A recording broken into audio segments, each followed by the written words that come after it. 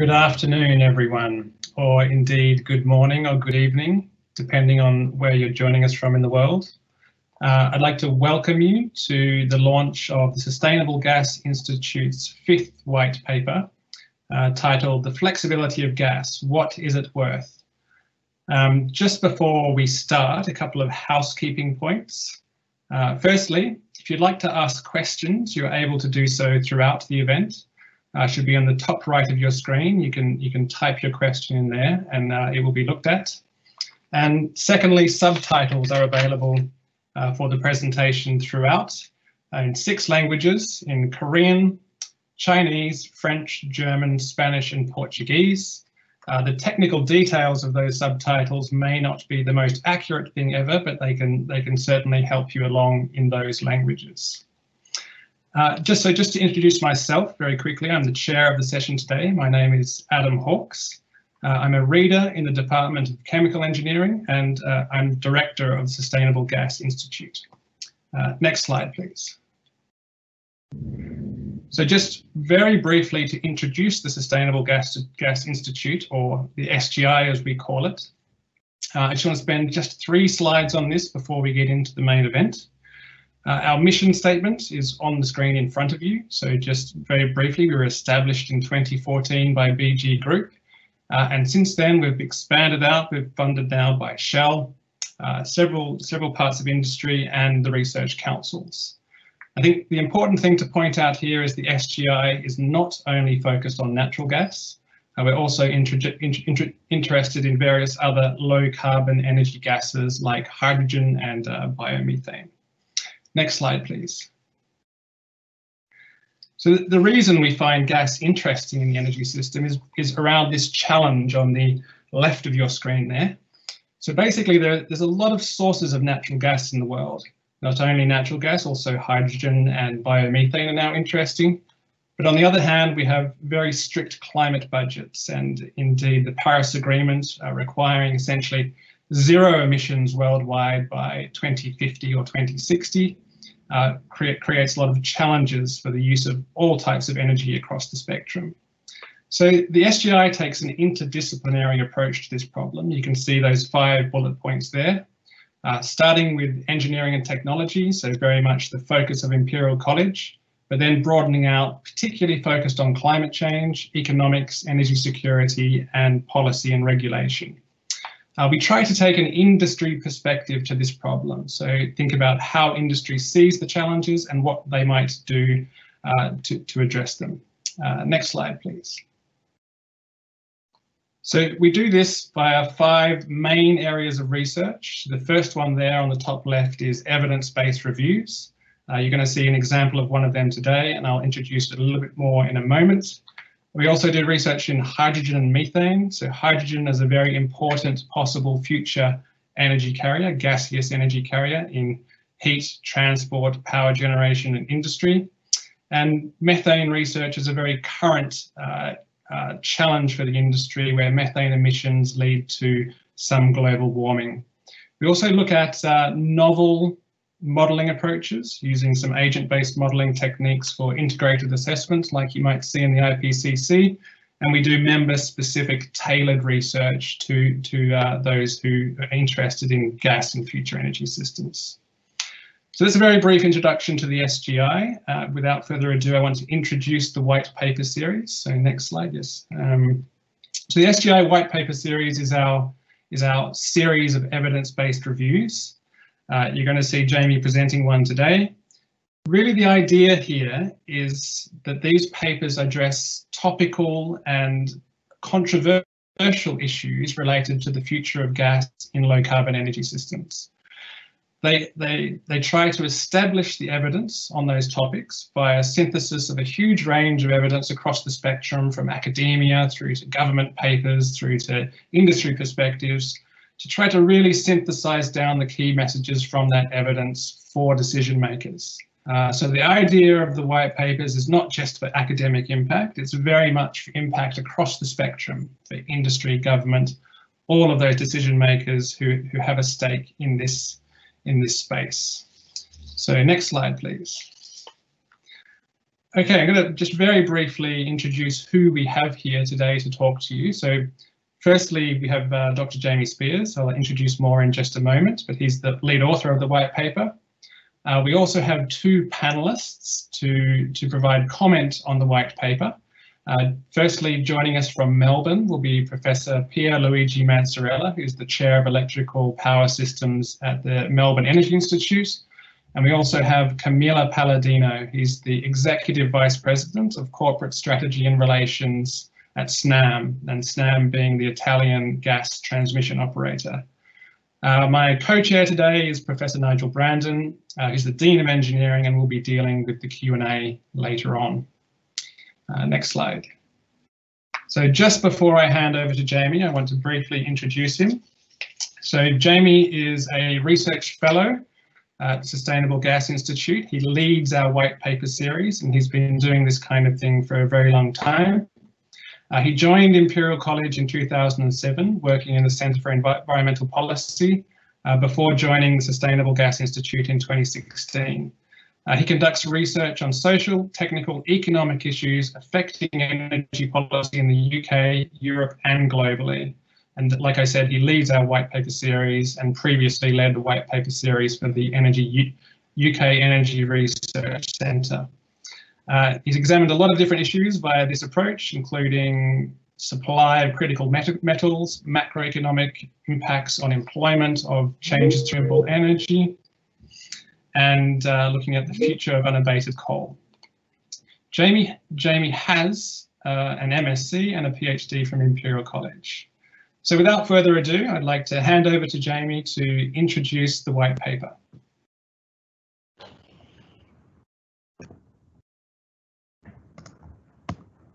Okay, thanks Adam, and thanks everybody joining us to hear findings of our latest white paper, this one looking at the flexibility of gas and the value that it provides to the energy system. And I just wanted to start off with some background as to why we're asking, or why we're looking at this topic. So natural gas currently provides the energy system with significant daily and seasonal flexibility, so delivering energy against very challenging daily and seasonal variations in demand. But when we look at decarbonisation scenarios, we see that these often assume large reductions in the amounts of gas used in the energy system.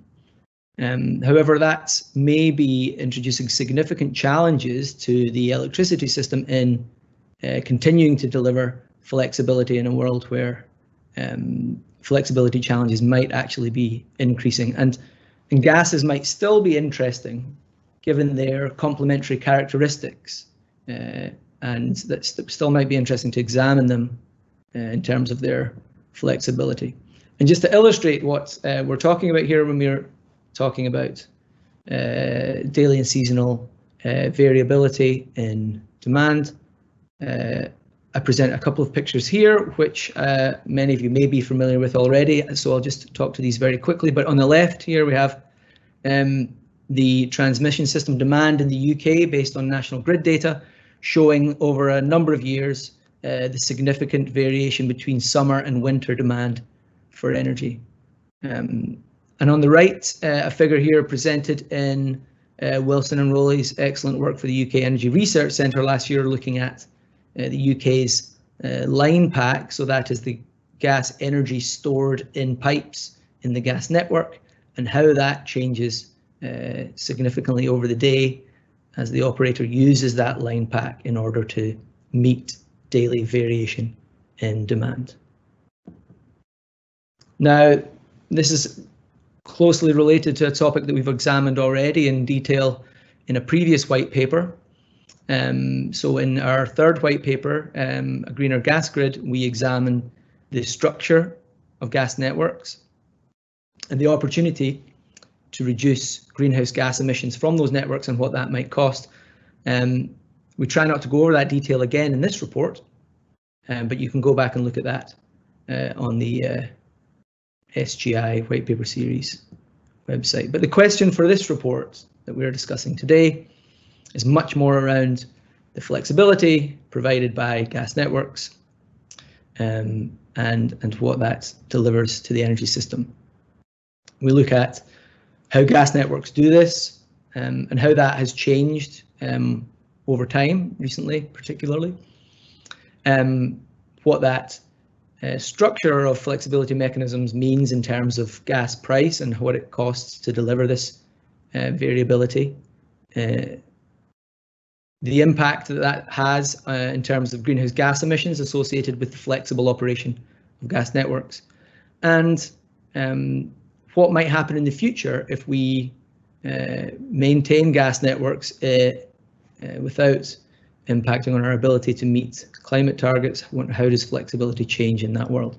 Now, I've put there at the bottom of this slide our working definition of flexibility in this case. I'm not going to dwell on this, but we are looking at the gas network's ability to meet changes in supply and demand over time and spatial scales, and what that might be worth in terms of economic or other costs. Now, this is a slide that we always present around the evidence review methodology that we use, which is based around systematic review and is adapted from the UK Energy Research Centre's process. That table in the background there is in the report, and I won't talk to the detail of that, but you can find it there. But the broad strokes of our process are that we conduct a systematic review of the literature to gather together our evidence for analysis. We convene an expert panel of experts across various sectors and stakeholder groups in order to help advise the report as we go through it. And then this bit that we're doing today, launching the final report, which gathers together our analysis and tries to present it to the decision-making audience that we are trying to inform.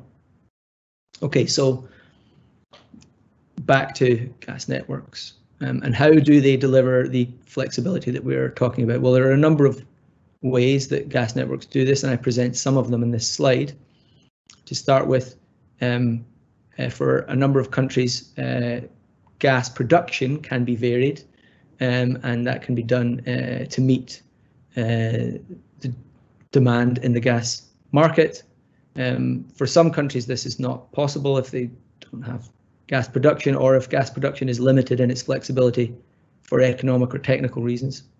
There's line pack, which I briefly mentioned earlier. So that is the energy stored in gas pipes, in gas networks, and by varying the pressure of those pipes, the amount of energy stored can be varied, essentially using the pipework as storage close to the point of demand.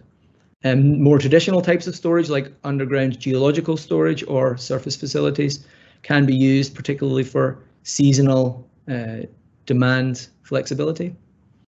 And then imports, an increasingly important aspect of gas networks, is the ability to import gas from other countries, either through interconnected pipelines or through the LNG market in ships to importing terminals in whichever country you're interested in.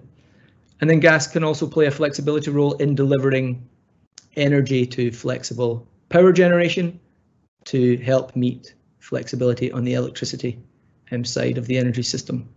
And in the future, we might add a couple of other mechanisms to the flexibility role that gas networks might play, including power to gas. That is the use of electricity from renewables to produce gas, maybe at a time where renewables are producing but electricity demand is low, and you can use low-cost electricity at that time to produce gas for storage or to be injected into the grid and used at another time. And hybridization, or increasing opportunities to integrate gas and electricity networks in order to do things like supporting flexible generation, or indeed using electricity and gas at different times for the same service throughout the year in order to take advantage of their complementary characteristics. Now, I'm just going to talk through a couple of those options in a little bit more detail with some data examples. So this is, again, looking at data from National Grid on the national transmission system in the UK. to examine in a little bit more detail line pack and what it delivers in terms of energy flexibility. This is data over the course of a day on the 1st of March 2018, which was a particularly cold day, and it shows the way in which the energy stored in the pipework is increased overnight and discharged throughout the day in order to meet daily demands for energy.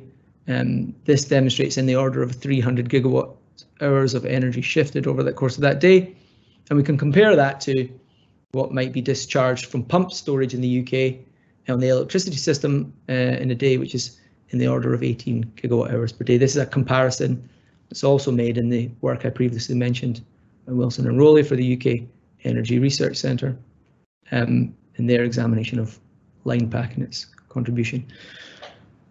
More traditional types of storage are presented here. This figure is for the UK and Europe, showing a number of different countries and comparing their gas storage, the working gas storage in those countries against gas demand in those countries in years. And the size of the bubble in this figure is essentially the percentage of working gas storage as a percentage of gas demand in those countries. This shows a kind of general trend in the order of about 30% storage as a percentage of gas demand. And an interesting thing here is the UK sitting significantly below that general trend. A number of studies have looked at the energy security implications of that situation in the UK and the amount of storage that we have, and particularly when domestic production of gas has been decreasing. In this study, we are not looking at the energy security aspects of this story, although they are clearly important and related.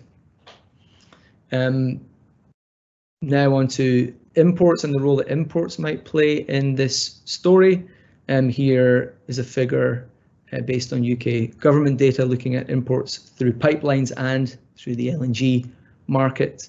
And one of the interesting things here is first the way in which this also follows the seasonal demand profile that we've discussed earlier, and the important role that Norwegian pipeline gas plays in supplying these imports, but also the increasing role in recent years that LNG has played in gas imports in the UK.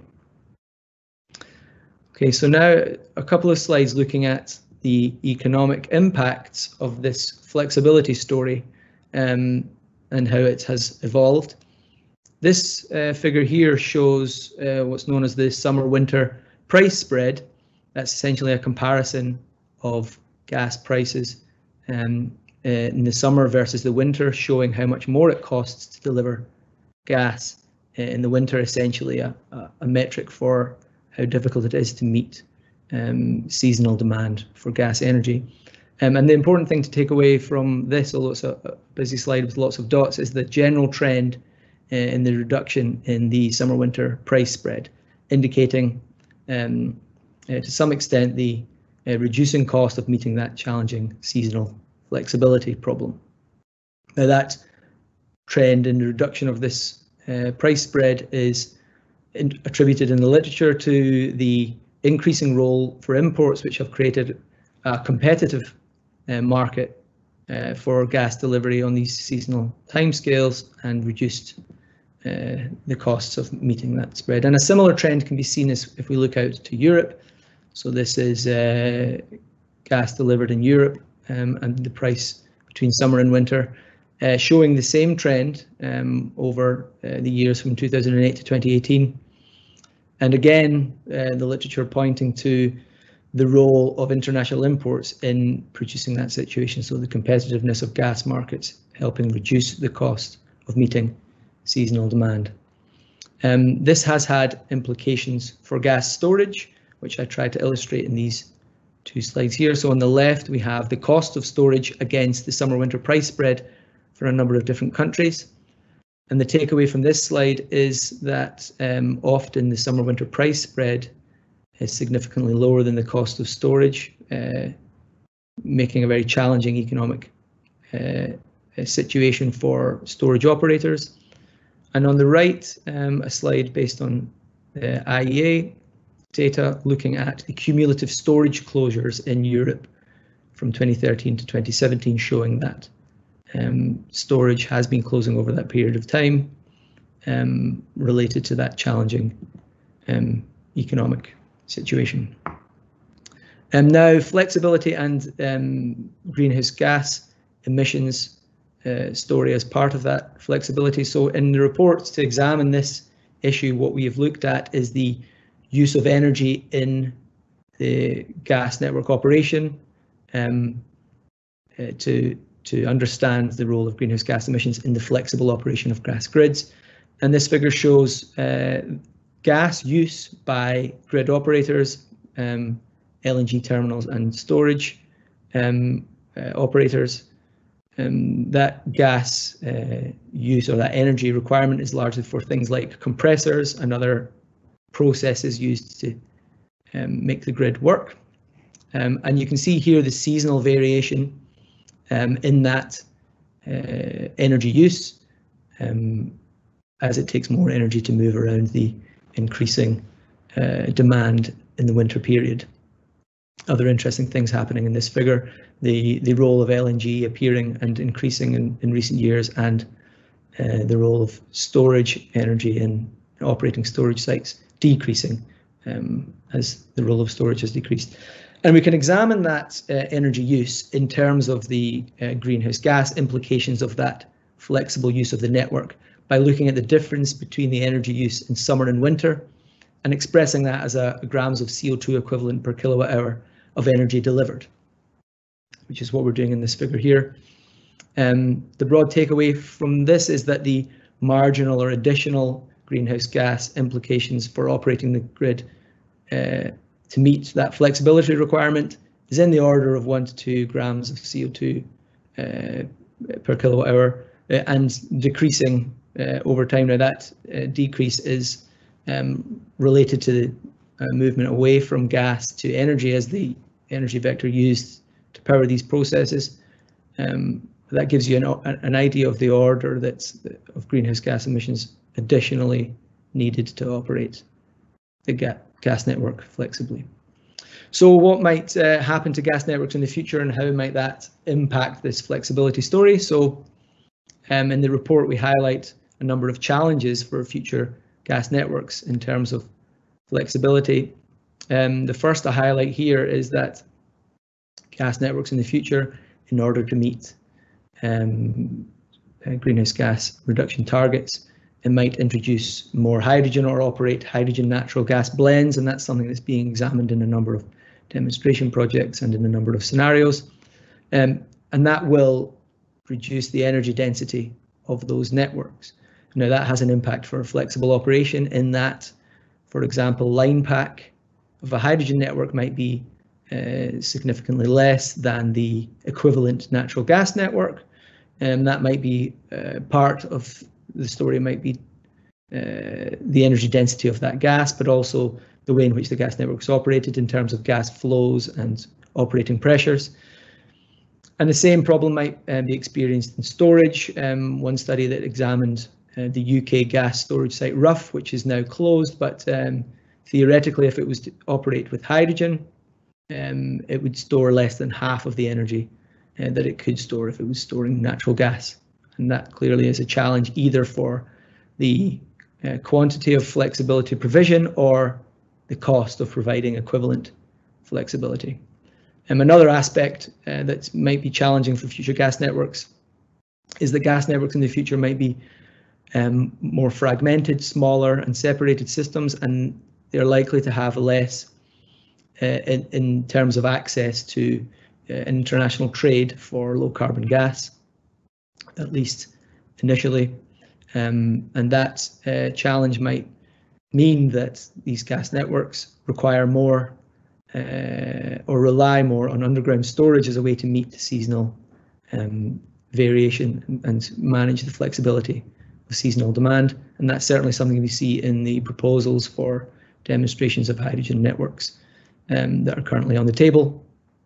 And that's, if we think back a couple of slides previously to the story, that the natural gas network has benefited very much from the competitiveness of international imports as a way to reduce the cost of meeting seasonal demand, might have an impact on the cost of meeting seasonal demand in a low carbon gas network of the future.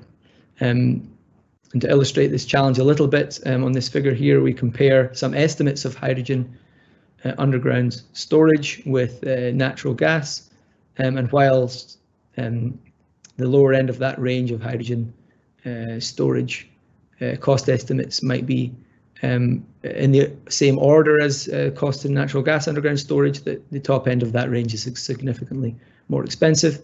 And for a little bit of context, I've put there that battery costs might be in the order of £100 per kilowatt hour in terms of storage costs, rather than the range that we see here. It's not entirely a fair apples to apples comparison, but it's useful for some context. In the report, we also look at the modelling literature of future gas systems to see what that says, and a couple of themes emerge. The first I highlight there is that the literature looks at an increasing options for integration and hybridization between electricity and gas grids as being beneficial both to decarbonisation and costs for those modelled systems. This includes providing gas energy for flexible backup generation to help support the electricity system, and increasing hybridization of the use of gas and electricity networks, so we might be able to use gas at times of winter peak in, for example, a hybrid heat pump, but relying on electricity for the rest of the year, and taking advantage therefore of the complementary characteristics between electricity and gas networks. And these studies also highlight the increasing role for CCS and low carbon gases in, for example, providing energy and or capturing carbon from flexible backup generation, supporting deeper penetrations of renewables, and helping facilitate deeper carbon reductions. I'm near the end of my slides now. I just wanted to highlight a couple of things that are in the report that we haven't had time to talk about here. The report looks at global modelling and the implications for flexibility in gas networks there. There's some discussion of the United States, which has not been covered in the slides. And there's also a case study of Brazil, which we think is particularly interesting as a counterpoint to the European and United States examples that we have discussed already, in that Brazil has less extensive gas networks. It has less of a challenge in terms of its seasonal flexibility, with it, as it largely does not have the same seasonal heat demand. And it already has significant penetration of low carbon electricity in its electricity mix through hydroelectric. And one of the things that we examine in that case study is, for example, the opportunity for biogas or biomethane from the sugarcane industry to fuel and decarbonize backup generation to help support increasing penetrations of renewables and the existing hydroelectric system in Brazil.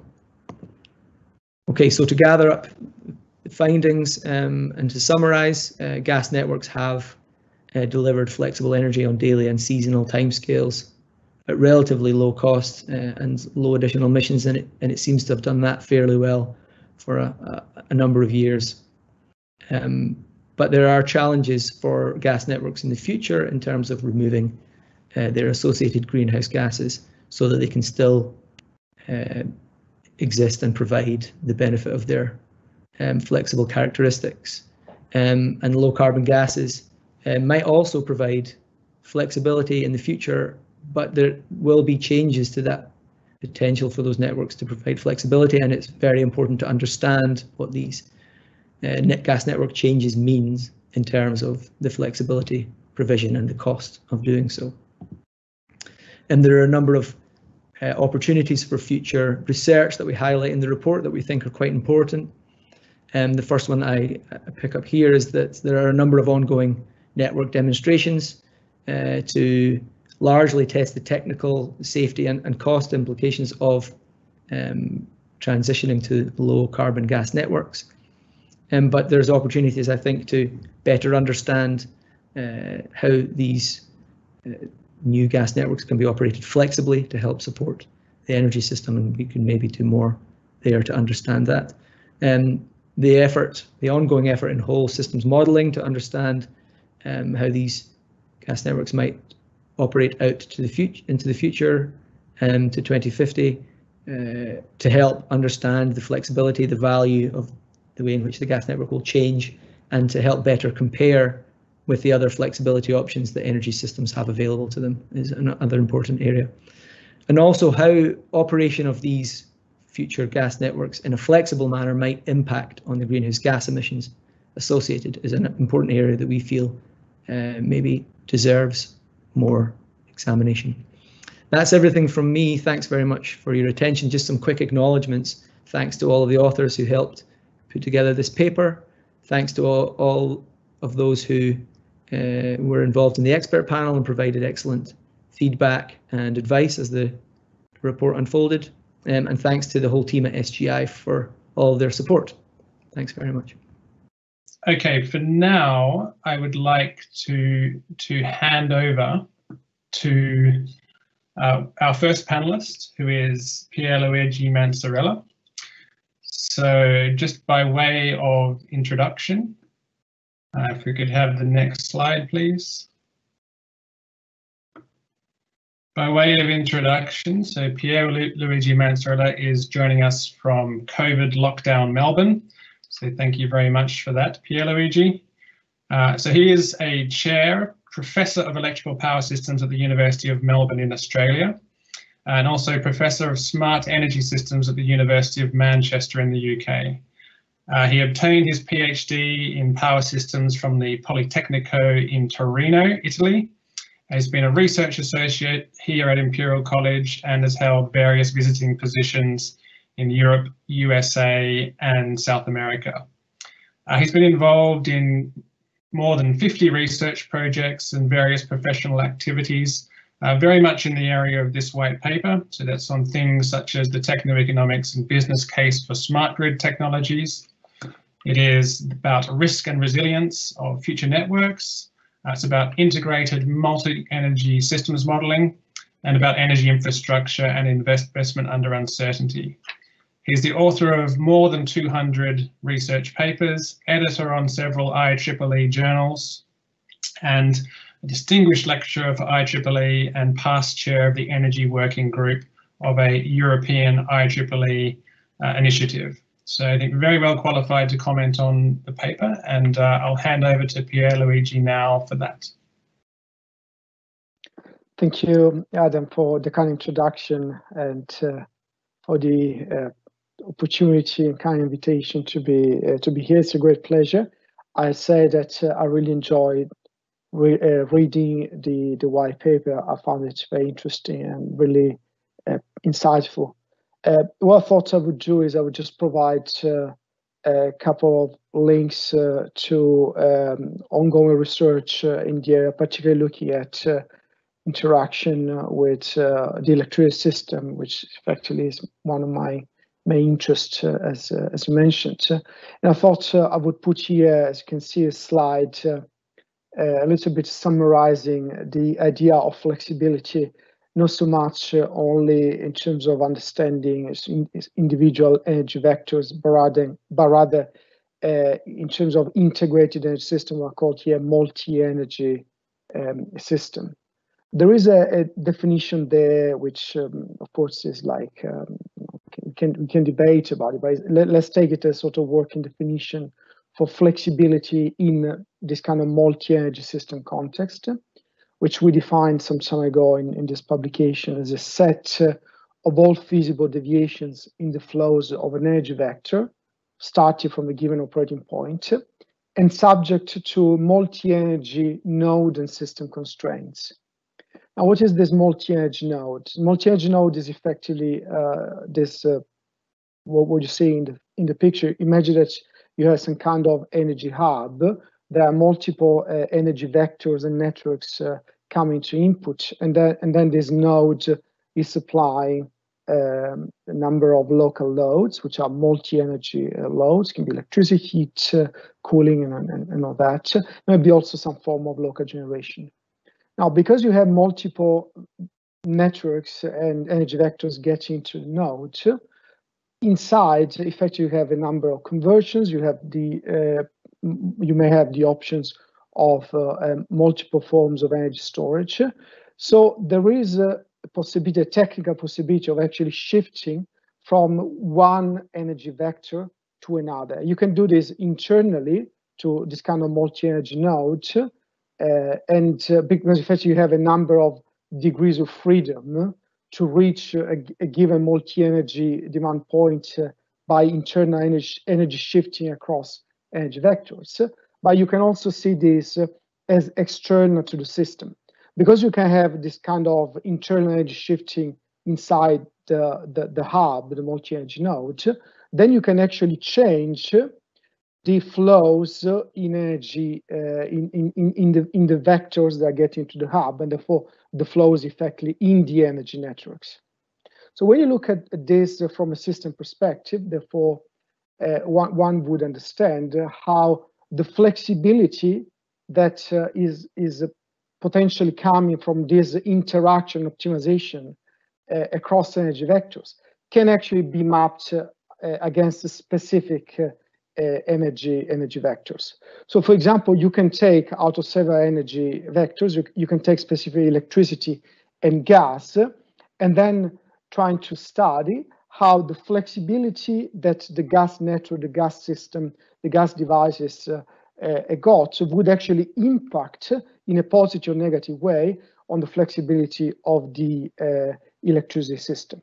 Now, when you look at this as a whole, there is effectively superior flexibility that is embedded in this multi-energy system if you compare it to just considering an electricity-only system or a gas-only system. As I was mentioned earlier, the superior flexibility is really coming from the fact that you have more degrees of freedom, flexibility variables, effectively, when you look at the optimized system. You can look at this from different perspectives, again, looking at the interaction of electricity and gas in particular.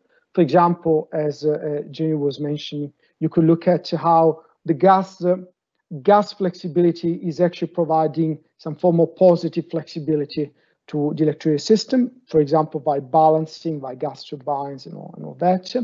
There may be flexibility options by dual fuels, again, as mentioned by Jamie, and as we will see in the white paper. Again, shifting from one vector to another, for example, to reduce the peak consumption on the electricity system. But you can also have some flexibility that can be coming from the electricity system onto the gas network, effectively a form of flexibility like the opposite direction. For example, we talk about power to heat, somehow power to gas. For example, we would look at injecting, as again was mentioned, it is mentioned in the white paper, injecting excess renewables into the gas network, for example, by hydrogen. So this is another form of flexibility. And again, you can look at this kind of interacting flexibility between gas and electricity from a double perspective, double direction. Can we have the next slide, please? And in here, I wanted to stress an important point that was mentioned in the white paper, this of effectively, again, the line pack flexibility we would see in the future with changes in the system, for example, due to electrification, but also due to having more and more hydrogen in the network. In these studies that we were running some time ago for the UK national grid, what we saw is that in future scenarios, effectively, we would just see more and more challenges, as again mentioned in the white paper, in terms of balancing the system through the available line pack. And this actually happens pretty much in all scenarios, because in scenarios they are more sort of dominated by gas, but of course with lots of renewables. Sometimes the gas network would be so stressed actually that there would be some effective flexibility constraints that would arise. On the other hand, in the case of more and more electrifications, we saw that we will still need lots of gas for balancing purposes. However, because the line pack would be less, again, the gas network would be very much stretched in terms of providing this flexibility onto the electricity system. What we saw is that this sort of stretch in terms of constraints in the gas network will become so substantial that actually at times the flexibility of the gas network, or in some cases the lack of flexibility in the gas network, would very heavily impact on the flexibility of the electricity system. In fact, what we'll see is that we will need to constrain basically the operation of the electricity system subject to the constraints in the flexibility of the gas network. In other words, we really require an integrated assessment and somehow integrated operation of the two systems because of sort of flexibility constraints that might arise in one network, in this case the gas network, and they might impact on the other. Next slide, please. Sorry to interrupt, Pierluigi, but just to say we are running a bit short of time. We'd like to have some time for questions at the end. Yes. Just to let you know. Thank you. No, thanks, Adam. So I will just mention very quickly this kind of interesting case studies that are being developed now here in Australia. Just moving to Australia, where we'll be looking at effectively injecting hydrogen from curtailed renewables effectively into the gas network. And the interesting thing that I want to show is, if you can go to the next slide, is again how the flexibility, in this case, the gas system and integrated with the hydrogen system will provide to the electricity system, not so much in terms of balancing, as mentioned earlier, but rather in terms of security services. Look at frequency response, fast and slower frequency response, various forms of demand response, even black start capabilities, and this kind of services that will really come from the availability of hydrogen technologies, and also in case supported by the gas network, and the possibility of injecting hydrogen into the gas network. So this is like very interesting work we're doing for the Future Pure CRC here in Australia, and it gives a little bit of a different perspective of balancing, of going beyond balancing, but also in terms of security services. So there is lots of interesting work still to be done in this, and I give back to you, Adam. Thank you. Great, thank you very much, Pierluigi. Apologies for the rush there. We're running slightly short of time, so I'd like to move along. Yes, thank you, to our next panelist, who is Camilla Palladino. Just a very brief introduction. So Camilla has been Executive Vice President of Corporate Strategy and Investor Relations at Snam since November 2016. She has an undergrad background from Oxford and a master's from London School of Economics. Has held various positions in several oil and gas companies across communications, leadership and talent development, investor relations, etc. So without further ado, hand over to Camilla for some comments. Thank you. Thank you very much, Adam, and thank you, Jamie and Pierluigi. I think you've said a lot about gas system flexibility, but I think the point that I could make here is that it's set to evolve, because as we have increasing amounts of renewables to integrate into the energy system on the one hand, and then on the other hand, we have increased ease of conversion of power into gas, into hydrogen, as Pierluigi was saying, we will have a change, I suppose, in the way the gas system provides flexibility to the energy system overall and to the power system. So perhaps we can go on to the next slide, please. Yes, this slide just to make the point that the traditional flexibility that the gas system provided to the energy system overall is hard to replicate, and in particular on the seasonal side of things, on everything that's required to provide the seasonal swings, and in terms of the long distance transport of gas is a lot more convenient.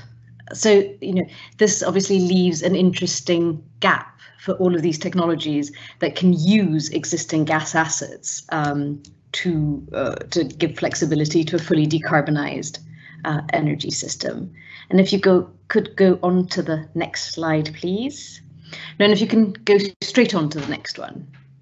Thank you. So one of the interesting things about long distance transport and the way it can provide flexibility to the energy system overall, we think is the opportunity provided by North Africa, which is already linked to Europe with 45 BCM of transport capacity to Italy, this is. And this obviously is an asset that could be used, and it can support an integrated European decarbonised system where some of the renewable generation is not on European soil, but in Africa. And that obviously is handy because there's lots of sun and lots of room, potentially, and lower seasonality in terms of production. And obviously the cost of transporting the renewable energy as hydrogen from North Africa to Italy is relatively low. It's lower, we think, than transporting it as ammonia, and obviously there's a benefit as well compared to renewable electricity, although of course the convenience of the overall value chain will depend on whether you're going to need to be using electricity or hydrogen at the end of it. Next slide, please. This moves us onto Italy, and I think this moves us on to Italy. And one of the things I think that is interesting about the Italian energy system is that 70 pipelines of the transport pipeline of 33,000 kilometers is ready to accept blends of hydrogen up to 100%. We've done a test on 5-10% blending supplied to a pasta factory in the south of Italy. And I suppose our vision for the network as a whole is that over time it could be a segregated hydrogen network on the one hand and a low carbon gas methane biomethane network on the other, and it, you know, that the asset itself lends itself to this sort of long-term view. Next slide, please. Yes, and just to conclude, what can happen obviously is that if all of the countries start to switch parts of their network, parts of their gas networks to hydrogen, you know, gradually, it's going to start with localized network, and then over time, as they stretch out, you can imagine to connect them, rather like the gas network is today, and these connections can provide the same sort of, you know, similar sort of security of supply and flexibility to the one that the gas network offers today. And there's been a study by 11 TSOs and gas infrastructure companies, that's the study that we're currently looking at, that showed by about 2040 there could be 23,000 kilometers of hydrogen backbone connecting Europe, connecting all of these countries in Europe. This was a study done by a number of countries that were working together on different work, and it's an open initiative, so other European gas infrastructure companies and associations are encouraged to join in. Thank you. I think that brings me to an end. Fantastic. Thank you very much, Camilla, for your input. That's a very interesting perspective of industries and some good developments there. So just very quickly, now we have an opportunity for Q&A, and I'm going to hand over to Nigel Brandon to deal with the Q&A. Just a very brief introduction as before. Nigel is our Dean of Engineering here at Imperial College and is also the chair of the Sustainable Gas Institute. So over to you, Nigel. Okay, thanks, Adam. Now, we've had plenty of questions, which is fantastic, and we're not going to be able to get through all of them clearly in the time we've got. So just to say to all of the people who've asked questions, we will be doing our best to come back to you on those questions at the close of the webinar and over the coming day or two. So we will do our best to get back to you. I'm going to try and rank my questions to some extent by the number of likes. So we'll kick off, Adam, with one for you, if I may, just a kind of fundamental question about, does natural gas have a is there a kind of fundamental lifetime to the use of natural gas, like we see a fundamental lifetime to the use of coal? Perhaps we just take that question first, and then Jamie, I'll come to you on electrolyser costs. Adam. Thanks, Nigel. Yeah, I mean, this is a really interesting question. It's a really big picture question. I think goes beyond the scope of this white paper, but I think it's one which is well worth asking. So we've seen that coal is extremely challenged in future energy systems, and the question is the same story for gas? I think really this depends on many factors, and I think critically what's clear is that unabated combustion of natural gas in very long-term energy systems would be very difficult if you're going to still meet climate targets. But this doesn't mean there is no role for natural gas. It can be associated with blue hydrogen production, for example, with CCS. And various other sort of high-value applications in industry or other parts of the energy system, such as power generation. On top of that, I'd say, just to say again, that I think the Sustainable Gas Institute, we're very interested in low-carbon gases as well. So that's hydrogen and biomethane too. So when we say gas in the future energy system, we think there certainly will be a role. And then there's a follow-on question is which type of gas? Thanks. Okay, Adam, thank you very much. And perhaps it's worth just reminding folk that if we do have any leakage of methane in the production and distribution and end use of natural gas, that's quite a significant player in the climate impacts, and that one of the areas of efforts is to try and understand and address that from industry as a whole. Can I just then move, Jamie, to you? There's some question around the cost of making hydrogen from electricity. So essentially it's around the cost of electrolysis and the need for those costs to come down. So when do you expect power to gas to be viable is the question. Okay, so that sounds like there's a few aspects to that. In White Paper 3, we do deal with costs of electrolysis in a way that we don't in this report. So it's worth going back and having a look at that. At that time, electrolysis still significantly more expensive than blue hydrogen. So that's producing hydrogen, as Adam just said, from natural gas.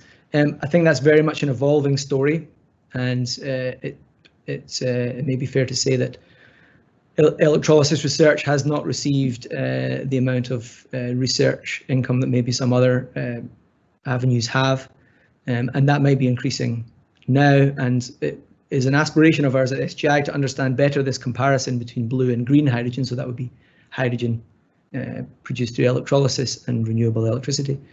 And I think there's some optimism that costs are coming down quite quickly, and there's a lot of new work.